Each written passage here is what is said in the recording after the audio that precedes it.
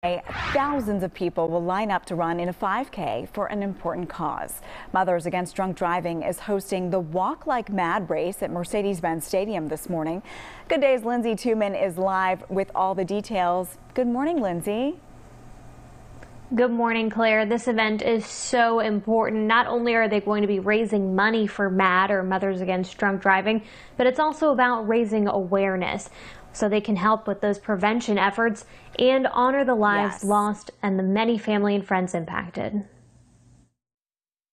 Walkers and runners lining up at Mercedes-Benz Stadium Saturday morning are part of a bigger movement happening all across the country.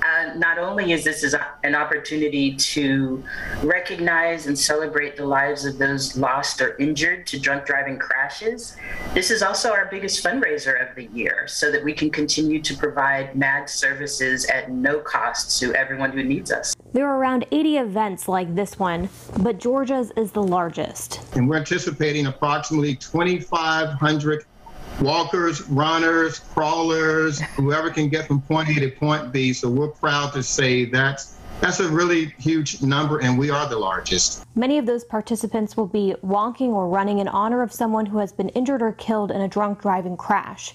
In Georgia, around 400 people a year are killed in drunk driving crashes. So yes, we are lifting up the memory of those who have been lost, but also the thousands every year who are injured and who live through these horrific events. Now, there's going to be some COVID-19 precautions in place in this race. One of those is going to be staggering the start line. That way, not everybody's kind of piled up there in the beginning. The race should be getting started in about 10 minutes or so. There's also going to be a mile run, a dash run for kids, and it's so cool because it's going to be all on the field, though, so such a great experience for them. A little later this morning, there will also be a tribute honoring the lives lost to drunk driving crashes. Reporting live, I'm Lindsay Tuman for Good Day Atlanta. Thanks, Lindsay.